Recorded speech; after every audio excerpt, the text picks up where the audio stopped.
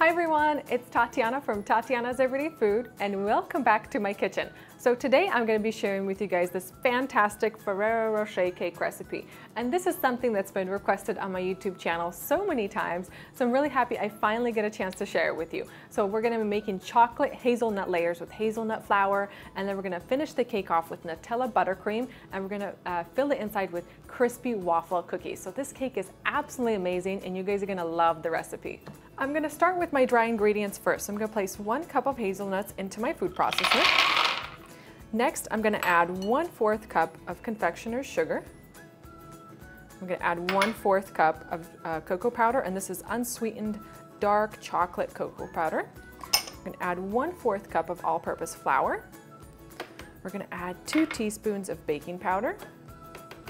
And we're going to add 1/8 teaspoon of salt. So just sprinkle that on top. So I'm going to cover my food processor and give this a mix until the mixture resembles fine crumbs. So I'm going to place my hazelnut flour into a small bowl. I'm going to set this aside and we're going to go to our next step. I'm going to melt 1 3/4 cup of unsweetened chocolate chips. This is about 8 ounces, and I'm using these today. They're Ghirardelli Bittersweet Chocolate Chips. I love this brand. It's always great for baking, but you can use any brand. And I'm going to use a microwave today. I think it's just faster and easier. You can always use a double boiler also. I've melted my chocolate completely, and you want it to be nice and smooth. And now I can add my Nutella. So I have 1/2 cup of Nutella. I'm going to add it right into my warm chocolate, and then just mix everything together until the chocolate and Nutella is well combined. And we're going to set it aside. Next, I'm going to place 1 cup of butter, and I've softened this at room temperature. I'm going to place this into my mixer, and I'm going to whisk it until it's really light and fluffy. I'm also going to add 1/2 cup of white granulated sugar. So this just takes a couple minutes. To my butter, I'm going to add 2 tablespoons of Frangelico.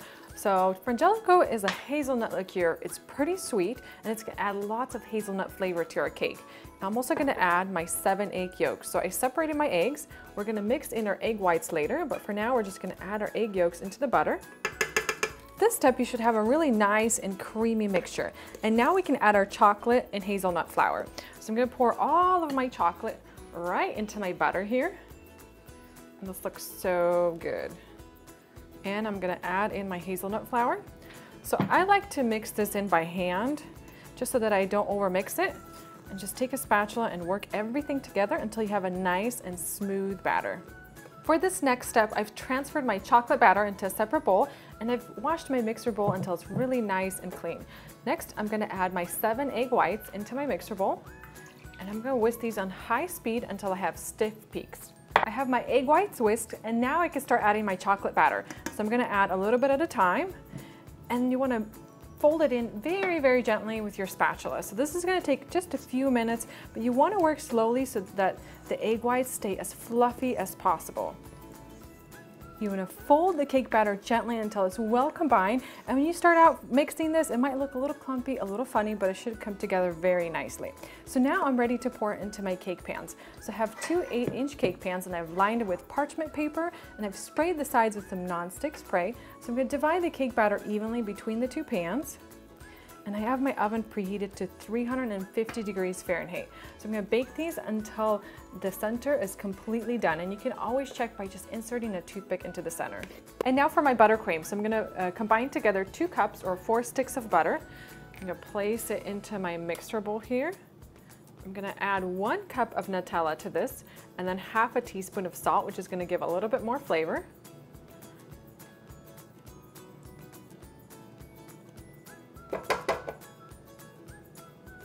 Now I'm going to add my confectioner's sugar. So today I'm going to add 2 cups. I like to add about 1 cup at a time and just whisk it in after each addition. Once you take your cake layers out of the oven, you want to let them cool completely and then split them in half, so we have a total of 4 layers. I poured some Frangelico liqueur into a dispenser bottle. I'm going to use this to soak my cake layers very lightly. And now I'm going to top it with my frosting. So I'm going to put a generous amount of frosting for each cake layer.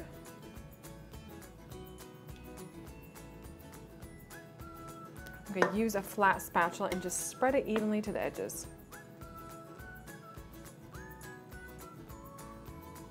Next, I'm going to be adding these crushed cookies. So I picked these butter waffle cookies up at Trader Joe's, and I just crushed them into smaller bits. And this is going to add a little crunch effect to our cake. So I'm going to sprinkle some little pieces in between each layer here. And I'm going to repeat the exact same thing for my next layers.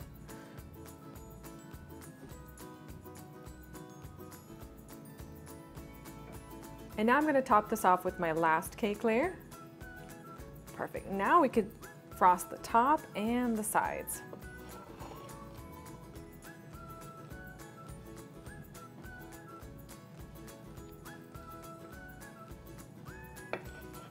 I'm just going around the edges of the cake here and cleaning everything up before I add my final garnish on the top. So I'm just placing these completely random across the top.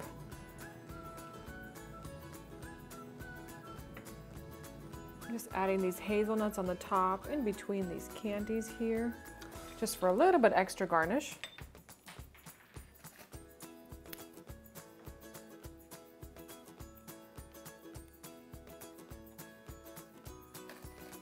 Once you put your cake all together, you want to store it in the refrigerator. If you make it a day ahead of time, just take it out about an hour before serving so that buttercream can soften up a little bit. So now it's time to give it a try, and it looks so good.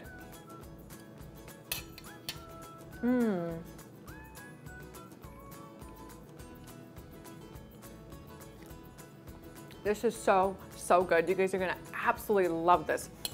Just all the texture and flavor combinations in this cake are out of this world. You get the crunchy waffle cookies, and they taste just like the outside of the Ferrero Rocher candies. And then the hazelnut liqueur really gives it this awesome hazelnut flavor. And then the buttercream, everything just combined together tastes absolutely delicious. You guys are gonna love this cake. It's perfect for birthdays, anniversaries, special dinners. If you need a special cake, this is the cake recipe for you. So I hope you guys have enjoyed this video recipe. Don't forget to share it with your family and friends. And then I also create pin boards for Pinterest. So if you log in and you find me online, share it and pin it to all of your boards as well. So hope to see you guys next time.